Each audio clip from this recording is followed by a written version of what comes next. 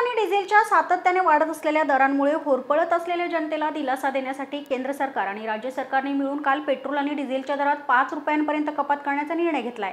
आणि प्रत्यक्षात मात्र पेट्रोलचे दर हे कमी झालेत, मात्र ते दर 5 रुपयांनी नाही तर ते दर झाले 4.35 रुपयांनी कमी झालेत।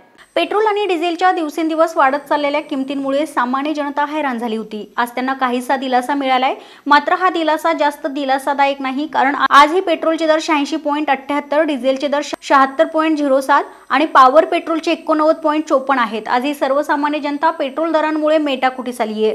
पेट्रोल आणि डिझेलच्या दरांमध्ये सातत्याने वाढ होत होती।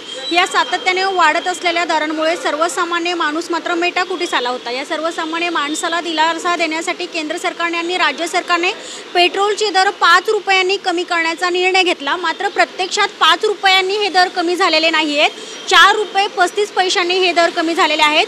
कालचा पेट्रोलचा भाव हा 91.13 पैसे असा होता आणि आज जो पेट्रोलचा दर आहे तो 86.78 आहे। 76 डिझेलचा जो दर आहे 76.07 आहे आणि पॉवर पेट्रोलचा जो दर आहे 89.54 असा आहे। तर 5 रुपयांनी ही जी कपात करण्यात आली आहे किंवा दरांमध्ये कपात करण्यात आली असं जे केंद्र सरकार आणि राज्य सरकारकडून सांगितलं जात होतं, तर ती 5 रुपयांनी दरांची कपात झालेली नाही, तर 4 रुपये 35 पैशांनी ही दर कमी झालेली आहे।